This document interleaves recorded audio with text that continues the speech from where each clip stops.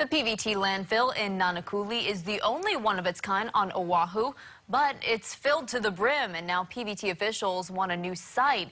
So they created a proposal for a new one. Kimberly Speakman is now with more. Kimberly? Lauren, the potential new site is directly across from the current site, but some people who live nearby say they don't want another dump in their neighborhood. The PVT landfill in Nanakuli is the only landfill on Oahu where construction waste can go. Scrap metal, concrete, glass, tiles, it's all brought here either to be recycled or disposed of. But with the rise in construction, PVT is running out of space and says it needs to expand. Right now, the community is very divided. There's emotional testimony on both sides. One issue for residents, the impact a new site will have on their health.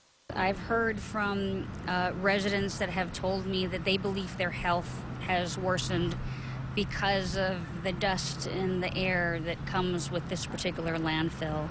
And then I've heard from workers that actually work there that say that there's less dust there than regular places around the city. Pine says she and other lawmakers have also been looking at alternatives. We believe that we need to start moving to technology that no longer requires a landfill on an island. And so we're still working really hard to come up with that technology. But for now, she says that there are still many steps before the proposal can become a reality. Nothing is set in stone, that we still have time to alter or make changes or come up with different solutions. And the neighborhood board will be holding a special meeting tomorrow night to hear concerns and comments from residents on the proposal.